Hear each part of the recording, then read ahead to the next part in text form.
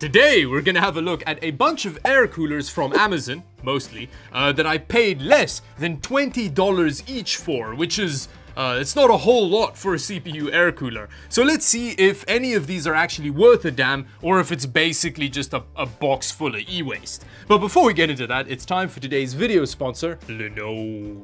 Today's video is sponsored by Linode.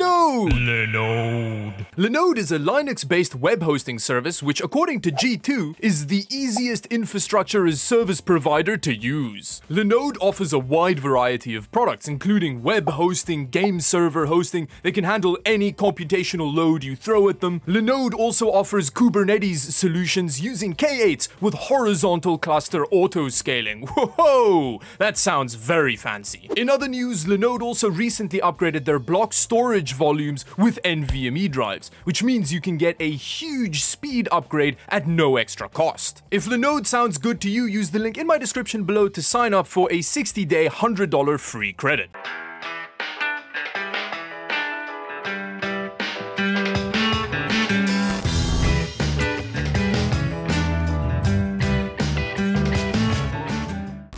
Okay, let's meet the contestants.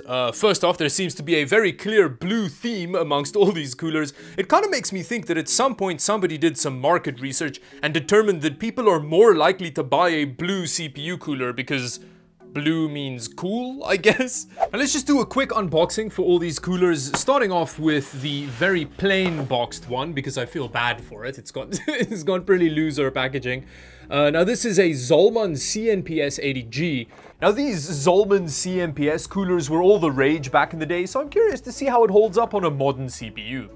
Ooh. That is a very interesting mounting method they have here because we're essentially missing half of the clip, so we're only going to be able to mount it kind of sideways across on the CPU. Ooh, look at that. This is clearly not a very well-made cooler from Zolman here. Next up, we've got a cooler by PC Cooler. Wait, is that really the brand name? Which is rated for 66 watts, which is actually weirdly specific. This looks quite a lot like a version of the kind of stock cooler that you get with Athlon CPUs. Wow, that's a... Again, there is the blue that we were talking about earlier. I don't know if you can see this on camera, but the whole thing just flexes. But you know, it's not like it needs to be weight bearing, right? So it doesn't really matter. What I noticed with a lot of these cheaper CPU coolers is that it seems like you have to choose a socket. Not many of them support both Intel and AMD. You kind of have to go with the one that you have. And I guess that's a way to cut down costs in terms of mounting hardware, right? So next up, let's move over to this Deepcool cooler. Oh, this Gamax cooler, we have a nice powerful fan. This is the first one with a 120mm fan so far. And it's got a much more solid fin stack than the other two. It doesn't feel like it was hewn out of a Pepsi can. Okay, that's a solid feeling fan as well. This feels like a promising cooler, actually. This one feels pretty good. Next, we have a cooler from Arctic. It's the Alpine 12 OC, which looks very suspiciously like the stock Intel cooler.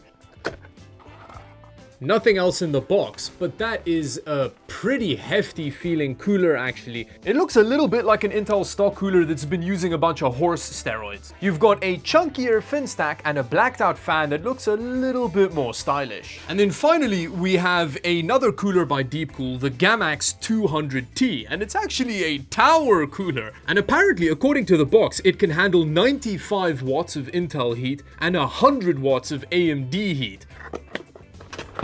This has a 120mm fan on it. Again, it is the same fan that other Deepcool cooler has on it. The actual fin stack is very flimsy feeling, but it does have reasonable fin density, and it's also got heat pipes. Only 2 of them, but this is the first cooler that resembles just a decent air cooler. Now that we've met all our contestants, I think it's time to place our bets in the comment section below which one we think's the alpha loser in this pack, because I think it's pretty obvious which one's gonna win. Now for today's tests, I'm not going to use a high-end CPU like an 11900K, because I think it would be pretty stupid of me to go, oh, this sub $20 cooler can't handle a $500 CPU, what garbage. So instead, I'm going to use an i5-10400F, which I've actually overvolted slightly to 1.3 volts so that it draws a consistent 65 watts throughout the IDA 64 runs. And then I'm also going to do some gaming tests using Battlefield 5 because it's one of the games that I use that has the highest average CPU utilization, so it's kind of like a worst case gaming scenario for a CPU cooler. Oh, and in terms of thermal paste, I did use Thermal Grizzly for all of the tests. I did try and use a consistent amount of thermal paste for each cooler. Yes, I know, very professional. So with that, let's have a look at the coolers and how they performed. Now we're going to start off the tests with the PC cooler, which had some pretty interesting mounting issues. I did run into a problem with the motherboard that I'm using, which is an NZXT Z590 board. The mounting bracket was wedged right up against the motherboard's VRM heatsink, which meant that the clip just refused to hook in place. So I actually ended up having to remove the little pins that secure the mounting bracket in place, hook the cooler into place, and then actually mount it down. So that was a bit of a pain in the butt, but I did eventually get it mounted. Now in terms of temperatures, the cooler struggled a bit. We were getting 83 degrees Celsius after 10 minutes of IDA 64, which isn't great considering the 19 degrees Celsius ambient temperature. We actually got the same 83 degrees Celsius with Battlefield 5. Although, bear in mind, despite the fact that the little cooler was struggling its heart out, it was still nice and quiet. Now moving over to the Zolman CNPS 80G, which is a very small, lightweight, not very well made feeling cooler, but once it's mounted it feels pretty secure despite just having the two clips. Now in terms of IDA 64 temperatures, it got 70 degrees Celsius, which is 13 degrees Celsius lower than the PC cooler, which is a very good showing actually. And in Battlefield 5, we got 72 degrees Celsius, which is also way better than the temperatures we got with the PC cooler, which I'm pretty impressed with. And in terms of noise, it's actually pretty good as well. Next up, we're having a look at the Deepcool Gamma Archer with its 120mm fan. Now in terms of mounting hardware, it is very similar to the PC cooler's mounting hardware, except for the fact that it's much more of a pain in the ass to actually remove the mounting bracket once you're done with the cooler.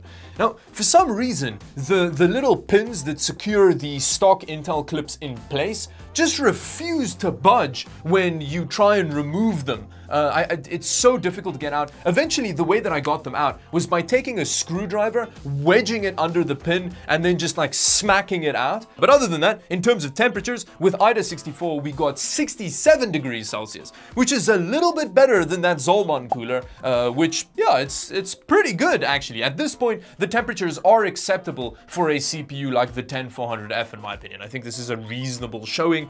In terms of Battlefield 5, it was a little bit worse. It got 68C to 71C. There was definitely a fluctuation there, but it did seem to average a higher core frequency while gaming. So that's something to take note of. And then in terms of noise, it sounded like this.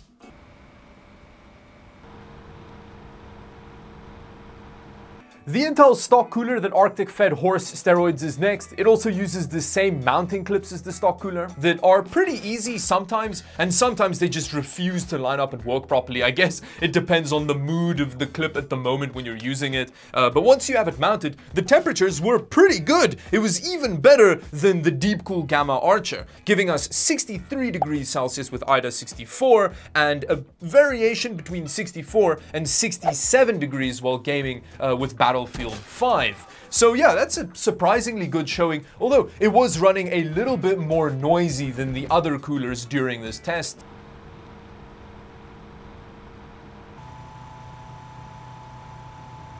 And then finally, we have the Deepcool 200T, which is the only tower cooler in this test. And it's actually not going to be the final cooler because we have a surprise guest appearance after this, which you'll have to wait for to see what that is. But yeah, the 200T has the exact same mounting hardware as the Gamma Archer, which is relatively easy to initially get into place, but it's again impossible to remove once it's on there. In fact, I actually broke the top bit off of one of of the pins trying to remove it. So I eventually had to use a screwdriver to push the pin out through the bottom of the motherboard. But yeah, it's just unnecessarily difficult to remove that mounting hardware. But anyways, in terms of temperatures, it got 54 degrees Celsius while running IDA 64, which is significantly better than any of the other coolers. In fact, it's 10 degrees cooler, well, 9. It's 9 degrees cooler than the next best cooler in this test. So it shows you that that tower design just works well. That's why higher end coolers use it. And in terms of Battlefield 5, we're also getting better temperatures. It was fluctuating between 56°C and 61 degrees Celsius. So that is a very good showing from that cooler. And in terms of noise, it was also very quiet.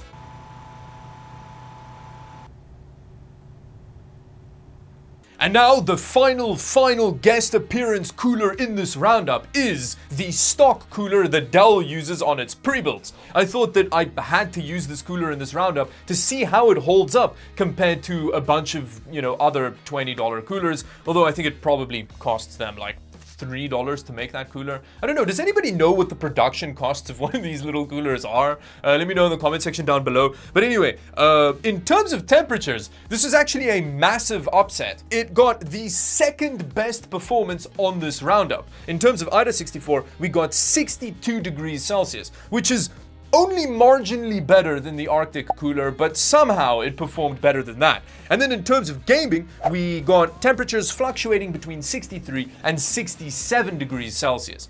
Although, and it's gonna sound like I'm making excuses here, but I do think that the noise result does kind of invalidate the temperatures, because that fan is super noisy and they basically just brute force the problem with noise. So have a listen, because it sounds a lot like a leaf blower engine. It's pretty irritating.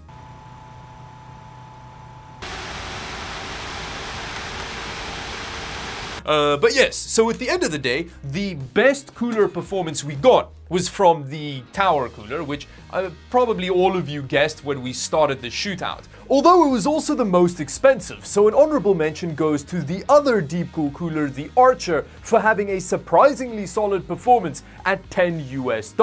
Oh, and a second honorable mention goes to the Dell cooler for being the most effective scarecrow replacement. Thank you very much for watching. If you enjoyed the video, please do like and subscribe to the channel for more videos like this one. If you want to help support the channel, go check out the merch store linked in the description below, where you can get yourself a high quality noob flask, which is actually really good at keeping things at temperature. You can also get yourself one of these active bottles with graphics cards on it. It works very well. It's by Camelback.